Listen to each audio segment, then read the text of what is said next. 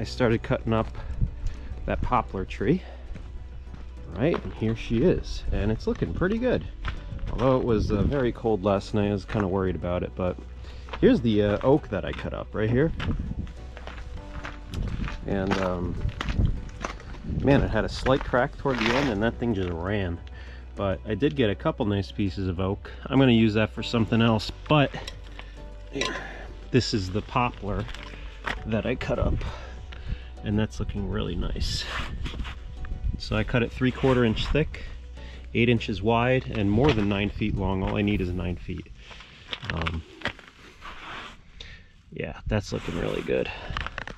So I got, I don't know how many boards, but I had a bit of a setback on the log, and I'll show you when I get up there. But so this is the task today. I got that poplar tree. I used the first piece that is closest to the trunk, or closest to the base, the roots.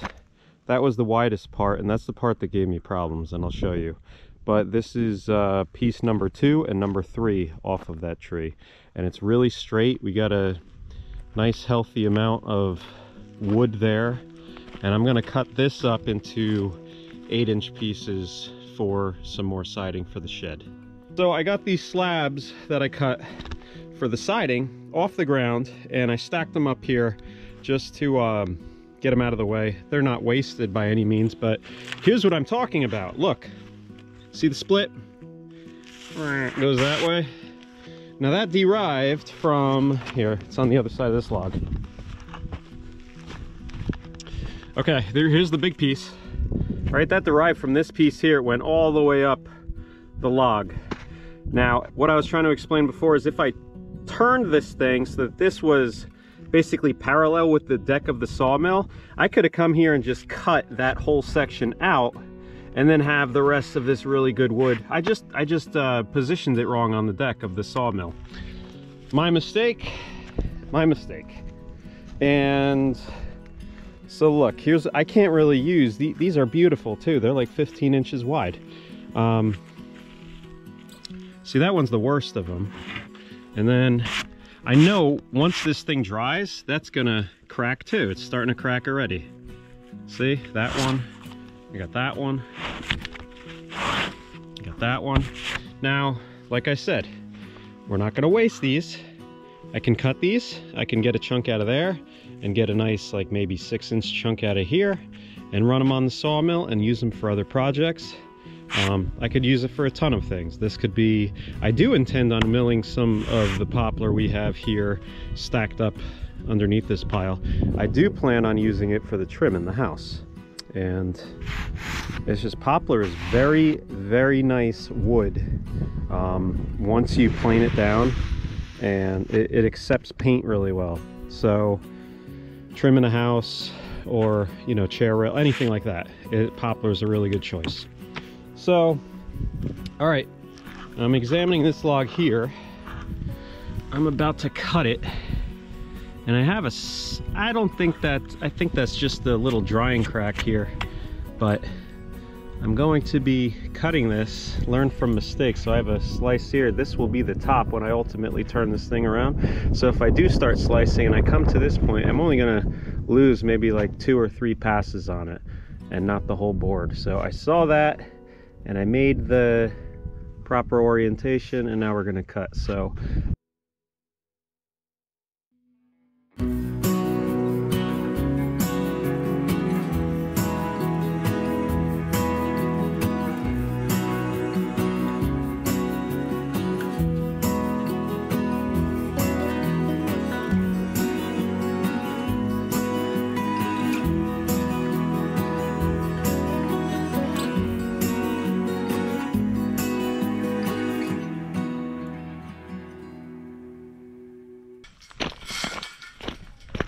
all right, we are off to sharpen my blades. So these are my Wood Miser blades. They're the Oh man, I don't even remember the pack. It's the 5-pack for $100. They're supposed to just be kind of like your universal blade. Good enough for me, good enough for cutting pine and poplar and a little oak. Probably not oak, but I do anyway. But, so I got my bench grinder set up, and I've never done this before. This is the more fine blade here. I don't have the guards for this. Oh well. That's the more coarse side. I'm going to use the fine side, and what I'm going to do here is try to show you without the machine running. I'm going to go around, and every tooth I'm going to be nipping the back there like that. I'm going to be nipping the back side of the tooth. The back, not the inside, the back. And the inside is, I think, called the gullet. I'm not even going to bother touching that.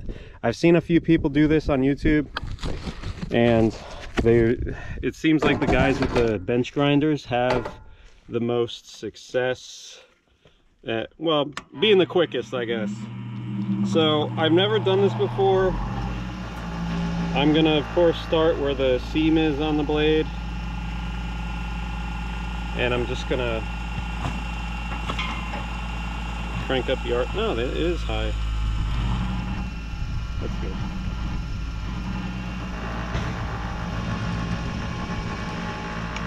Don't need that on.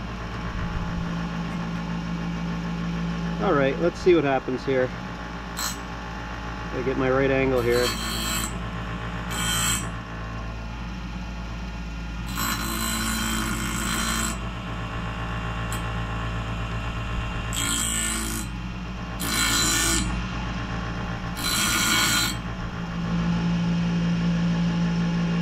I want to see how I'm doing. Man. I mean, the few teeth I did compared to the ones past it seems a lot sharper, so I'll be able to tell once I got it on the mill. But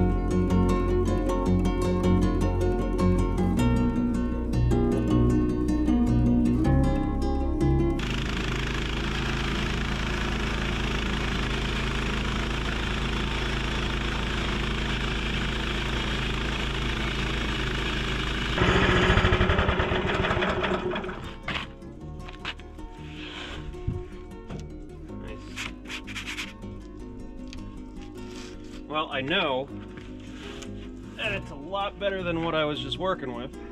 The other one was pretty dull. All right, the new sharp blade is performing pretty well. Happy with that. Probably should have used the original blade the thing came with before messing with the good blades. Although, I don't know. I don't know if there's that much difference, to be honest with you. Okay, so I stacked up all the slabs of the 3/4 inch siding that I'm gonna process here. I got 1, 2, 3, 4, 5, 6, 7, 8, 9, 10. I got a dozen. Got a cool dozen pieces. So yeah, 80 plus, what does that give me? 96. That gives me 8 linear feet of siding. That's pretty cool. I think that's right. So I'm gonna run this through, and then I'll have 8-inch pieces, and we'll see what we can do with the rest.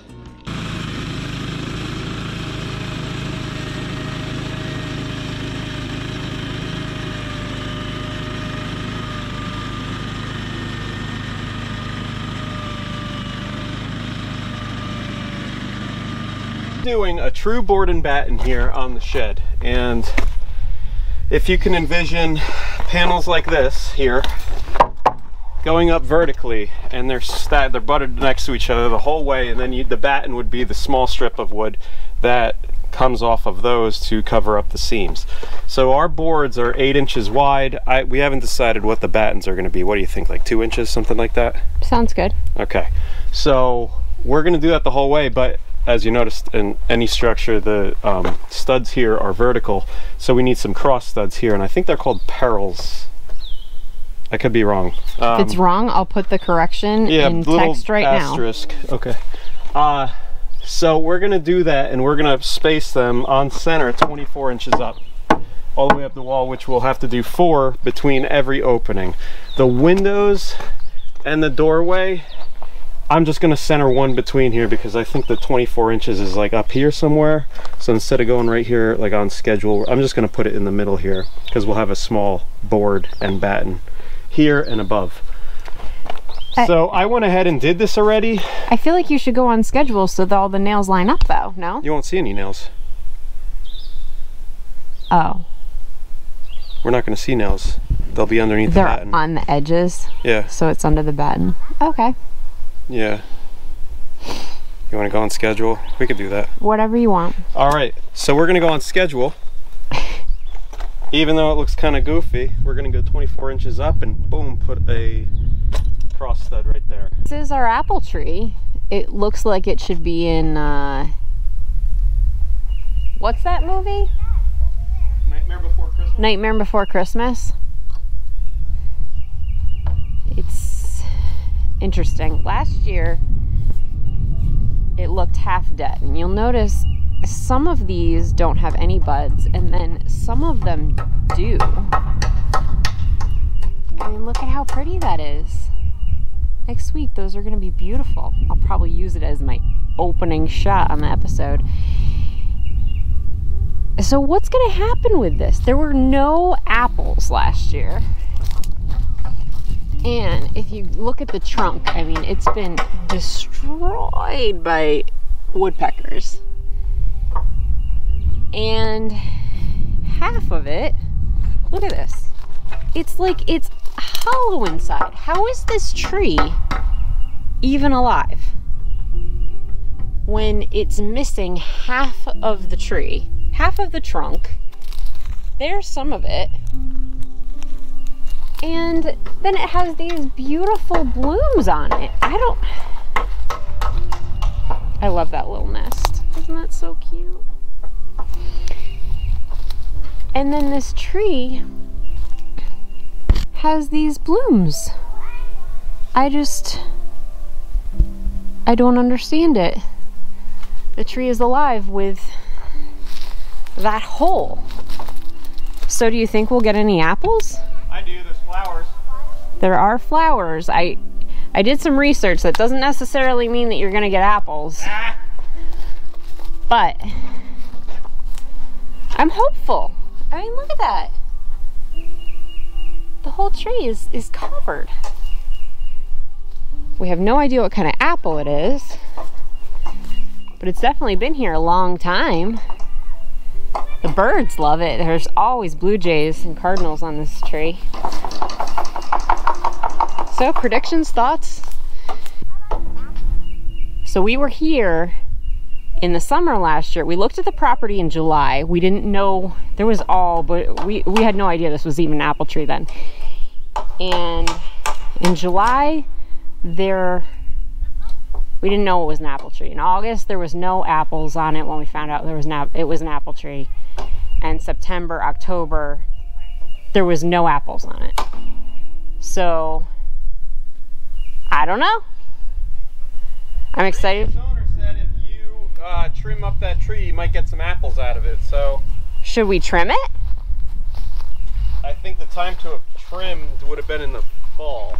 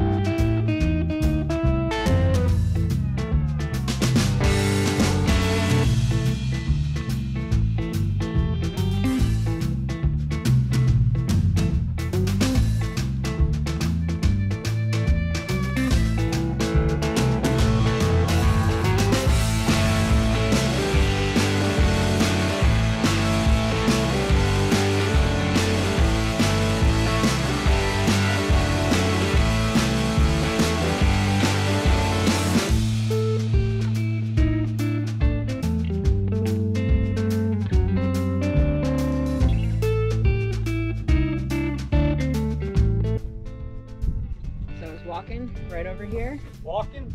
I was walking. Guess what I found? I can get it out of my pocket. Another one of those metal balls.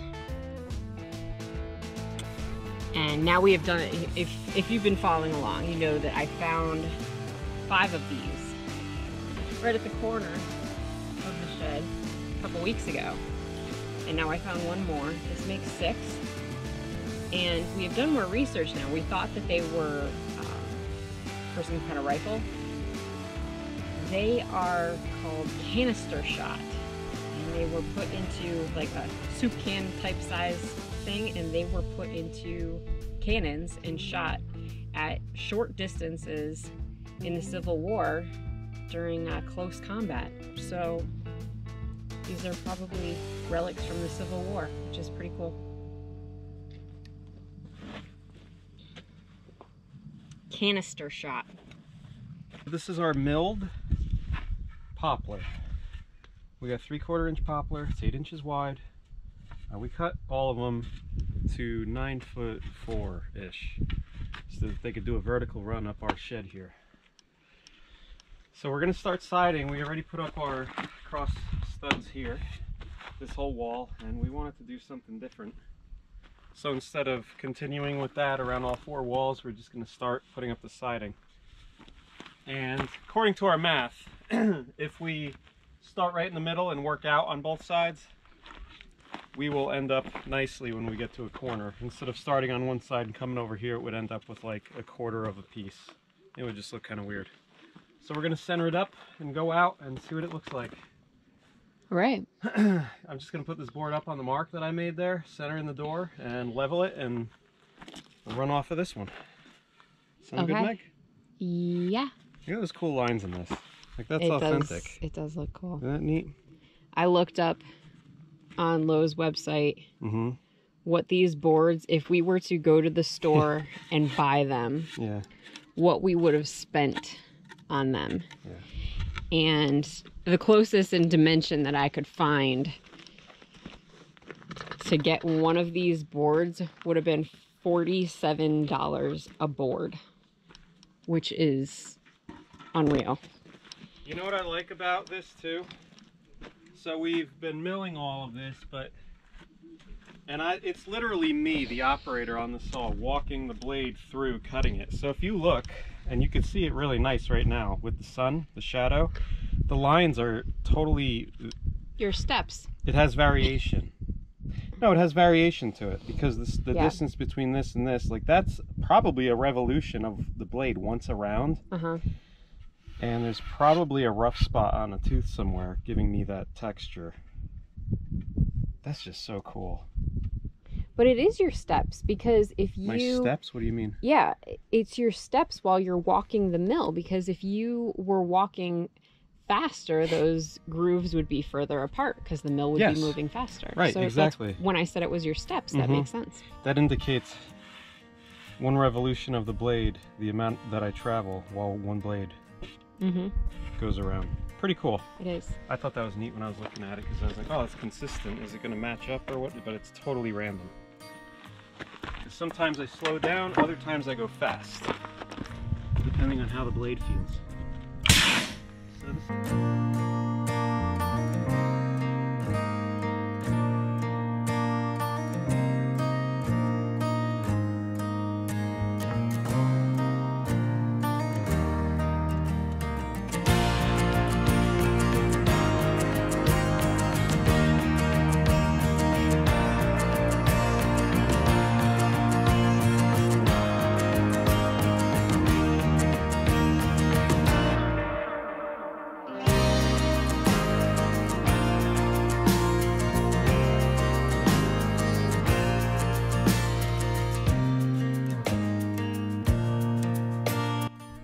So put up a few pieces of the siding yesterday at the end of the day, and we're pretty happy with how they're going up.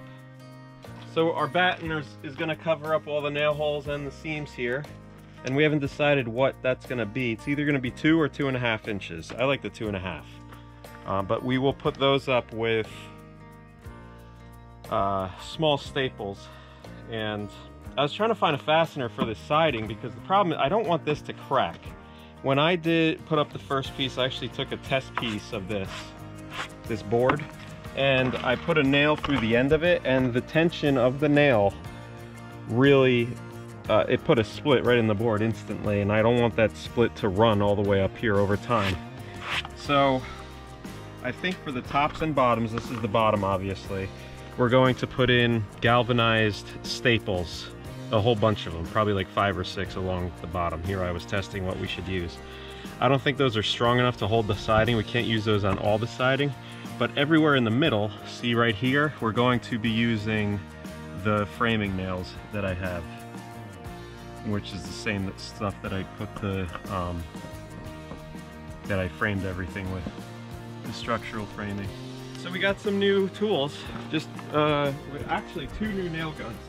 So the one nail gun that I uses these framing nails, and I use the galvanized stuff. Okay, so it uses really long, I think they're 3" or 3 1/4. These 3" are 3". All right, cool. So those are 3". We've been going through a lot of these. With all these cross studs we're doing, we're probably gonna go through that whole box. So another 2,000 nails, that's great. So they go in that big gun there, which weighs a ton. My father-in-law, thanks Papa, gave me this this finishing nailer, which takes brad nails only. And I got some more nails for that right here. I got these galvanized also. What are brad nails? They're just straight tees like that. So it takes that type of shot. So some of these guns, and this is a 16 gauge gun, meaning that the thickness of this nail is a little bit thicker than your 18, obviously. But this gun does not shoot staples. Some guns shoot both. That's going to be great inside the house, putting up trim and like all bunch of stuff. So you'll be able to buy the bright finish nails too. That's going to be used quite often. But I also picked up this little guy today, and this shoots. It's Meg size. Yeah, this is really nice because it's so lightweight. And it takes these staples, which I'm a big fan of, because whenever you shoot these brads, it's like you got this tiny little head to hold the board, but these staples gives you something nice to grab some fibers or some meat on the board. So I'm a fan of those. We're going to use these. These are galvanized for the top and bottoms of the siding boards, and the rest we're going to use the framing nailer. So we got all 3. We got a small, a medium, and a large gun. We should be able to nail whatever we want except for roofing, but we're not doing shingles. So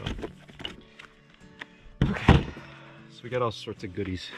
Roofing nailer is different? Well, if you're putting up shingles, it's the nails with like the really fat head on them, and they're not that long. Oh. Yeah. So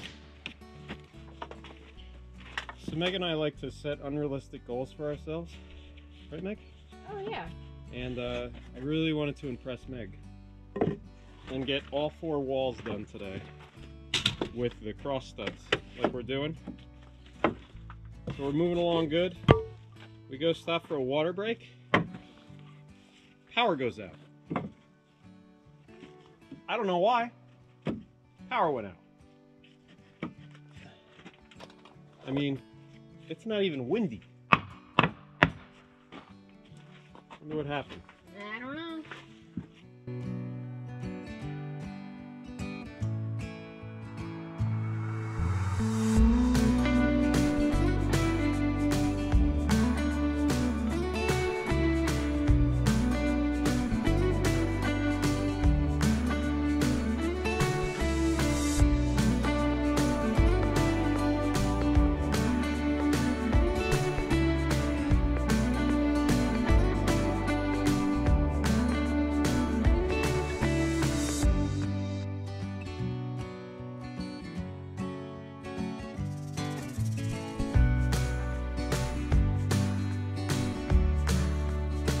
Unfortunately, John's tractor is being serviced.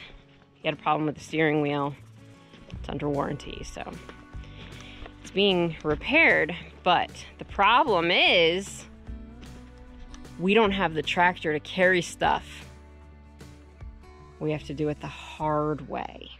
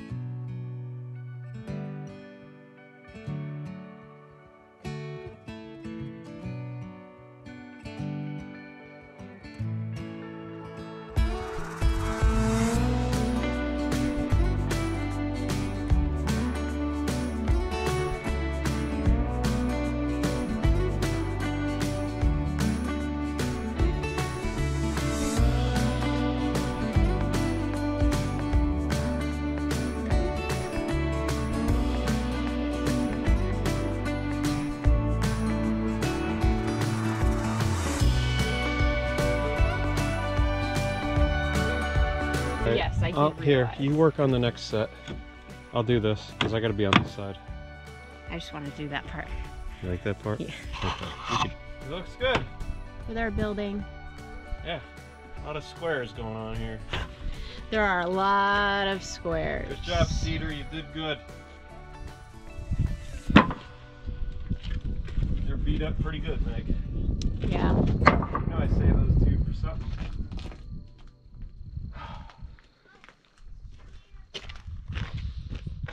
Lots of boxes. A lot of nails. How many nails? We're getting close to 3,000 total. And then also the ones that we hand put in. Yeah. You count those? No. I mean just the framing nails. Yeah, that's a lot. Yep. Good job, John. Oh, you too, honey. Want to make a fire? Yeah, I do. All right. Great. Let's do it. It'll be relaxing. Looking good. Yesterday we got this thing up. We got all the cross studs up. All 4 walls.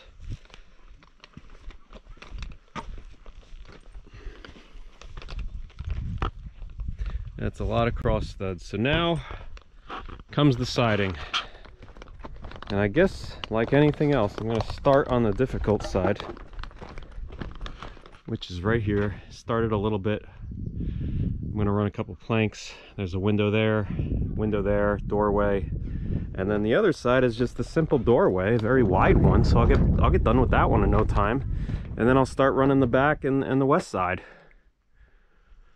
We're getting pretty close here, guys. We need to put some extra studs up here. And we got to put some cross studs on the roof to give something for the tin roof to be attached to. Other than that, we are getting very close for doors and windows and everything else. Trim. So here's my pile of siding I have to work with. That's all cut for me already. Tractor should be back today or tomorrow, so I'll be able to cut some more wood. Look what happened to the oak.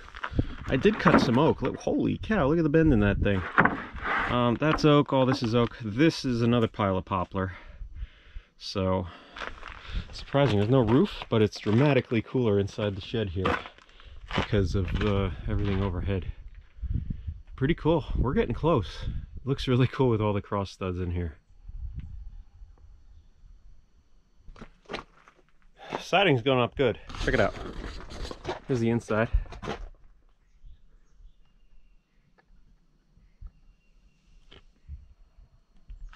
Pretty cool. I like that you could see all this stuff too.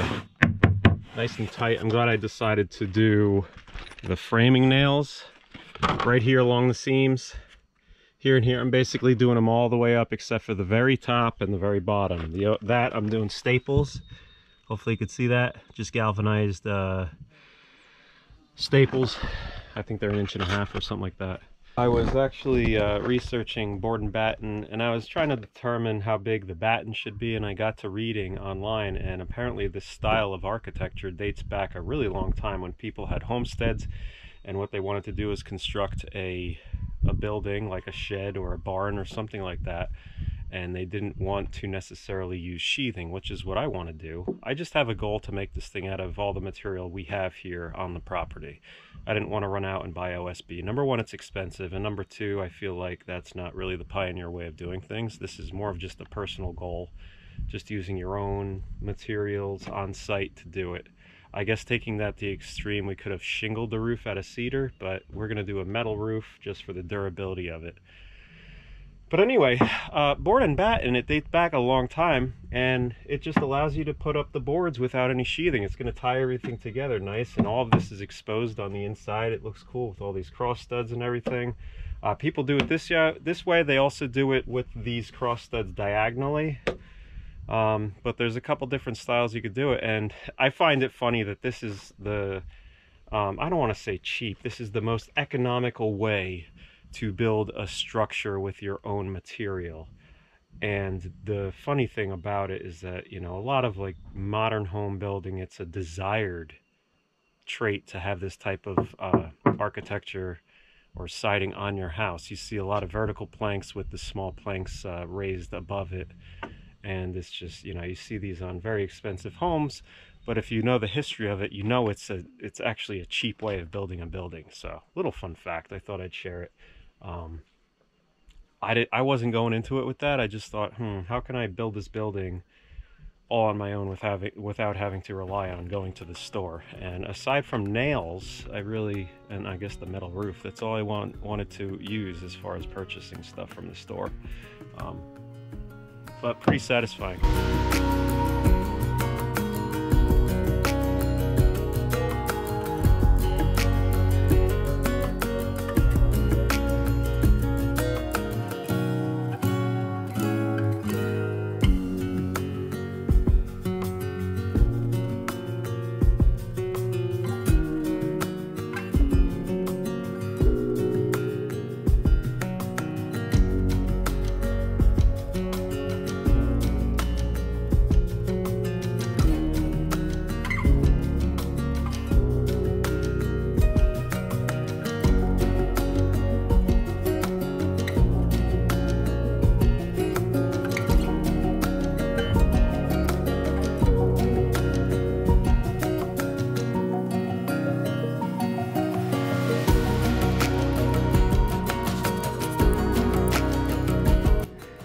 All right, so we got this done. I would say the most difficult side of the shed is the front, because it has the windows in the doorway and just, you know, a bunch of cutouts here and there.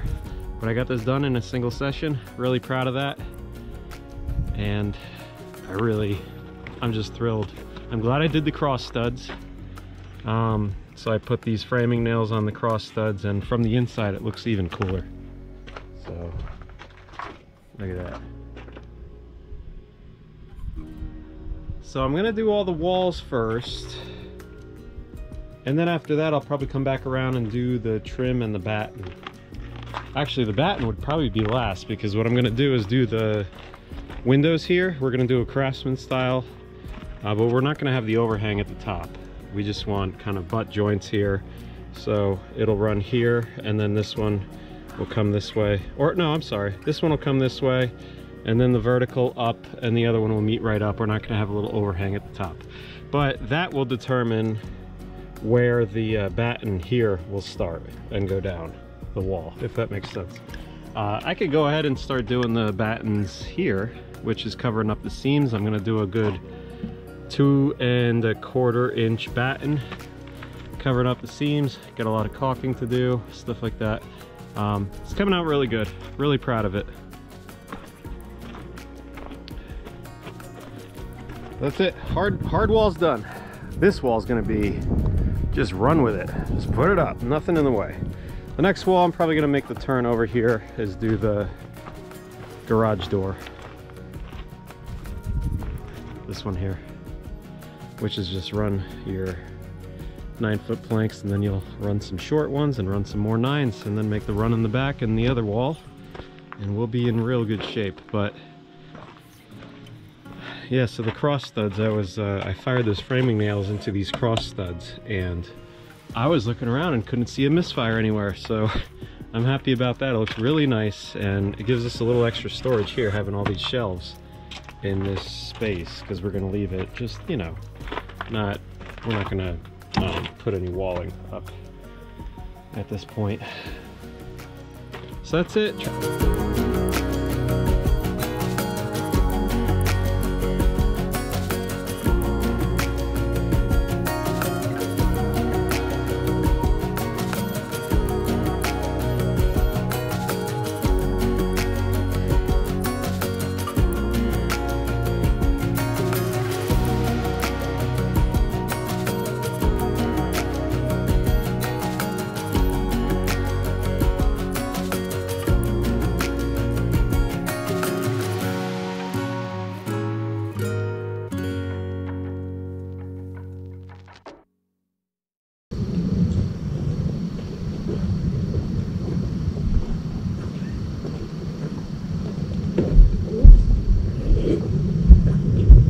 Hit the car. But this gun does not shoot staples. Some guns shoot both. So while I was out today, This the other direction. It goes this way? No. This happened last night. No, honey. Honey, honey. There's that. No, turn it again. Nope. Like that. Thanks, Meg. Thanks for the assistance. So we got